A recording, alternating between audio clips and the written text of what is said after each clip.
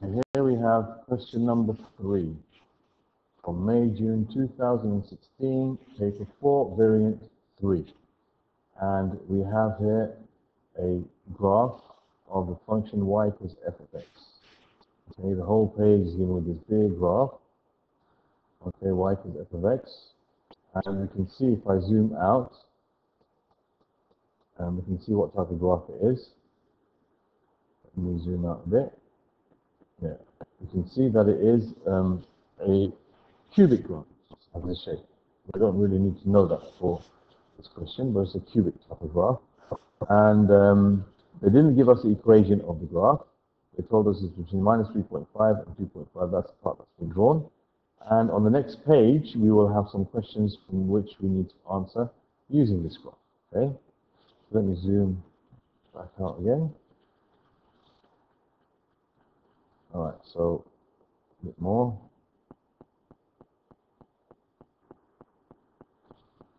Okay, so now we go to the next page. It says using your graph, we've got to find, well, we've got to find f minus 2. It doesn't say using your graph, but as they didn't give us any equation, we've got no choice but to use the graph. That's the only way you can answer this question. Okay, so it says find f minus 2.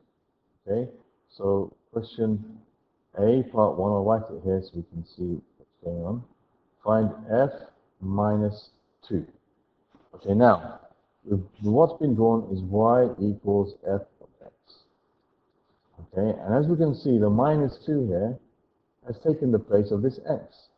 So to solve this equation, or to find the value of f minus 2 graphically, we've got to draw the line x equals minus 2, seeing as minus 2 has replaced the x in our function. Okay, what's drawn is y equals f of x. So minus 2 is replaced to x, we draw the line x equals minus 2. So to draw the line x equals minus 2, you need to draw a vertical line passing through 2 on the x-axis. So I'm going to draw it. Okay, I don't need to draw it any further than doing this, because the graph only passes through this part here.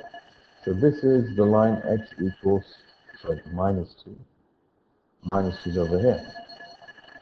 I'm going to draw the line x equals minus 2. X equals minus 2 is this line that passes through the graph only this place. Okay, I would normally draw it all the way along, but I don't really have a space. So that's the line x equals minus 2. Now, when x equals minus 2, the value of the function f is going to be given by that value there, which is 10. So the value of f minus 2 is equal to 10. Okay, so we go back to, let's go back to here, f minus 2 is equal to 10. Then it says solve the equation fx equals minus 2, and you see there's answers space for 3 answers. Okay, there's 3 values that they want us to find for x. So fx equals 2. So let's see how to solve this. They're asking us to solve. Part B is saying solve the equation fx equals 2. Now, if we think about it, what's drawn is y equals f of x. And if you think the 2 has taken the place of the y. Okay, the 2 has taken the place of the y. So we've got to draw the line y equals 2 and see where it hits the curve and write down the x value. So y equals 2 is a horizontal line passing through 2, okay, on the y-axis. That's the line y equals 2. And we've got to see the places. Now there's 3 spaces where it hits. This is one of them. This is another one. And this is the third one. Okay, so we've got to write down these 3 values. Now this is number 1. Looks like each one is 0.1, right? So that's 1.9, 1.8, 1.7. So you can say that's 1.7. And here we got minus 0.1, minus 0.2, minus 0.3. Say minus 0.35. And we got minus 3.1, 3.2, minus 3.3. Okay, so we have minus 3.3, minus 3.3, minus 0.35, And the other one was, let's find it down here, the other one was 1.7. Okay, so those are the solutions to that equation. And of course, here we had no choice but to use a graph.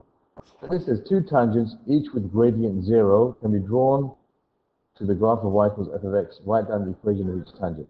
Now, the gradient of the tangent is 0. That means it's a horizontal line. Horizontal lines have 0 gradients. Okay, so we got to draw some horizontal lines there. Okay, which touch the curve as a tangent. So if I'm going to draw a horizontal line here, I can see that it will be the tangent to the curve at that point there, okay, where the curve turns. So the gradient of a curve is 0 at the points where it turns. So that's one of the places where the gradient is 0, and that's just like y equals, you can say 10.5, 10.1, or 10.05. You can even say it's just over 10. So you can say y equals 10.05. That's 10.1. Sorry, 10.1 because each of these is 0.2, 0.2, 0.4, 0.6, 0.8. Yes, so it's 10.2. So that will be 10.1 then. It's halfway. So y equals 10.1 would be one of those. Okay, and then the other one is going to be down here, where the other place where it turns is going to be down here where the gradient is 0. So bring this line down. Think about there, down here. Whoops.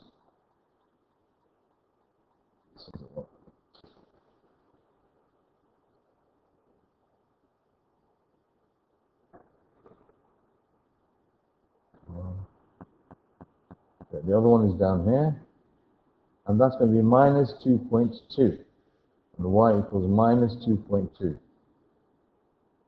So those are the two lines, okay, where the gradient is 0 and it's a tangent to the curve. Y equals minus 2.2 and y is equal to 10.1. Okay, so y equals minus 2.2 and y is equal to 10.1. Okay, now part B, I will continue in the next video, so I don't get too long.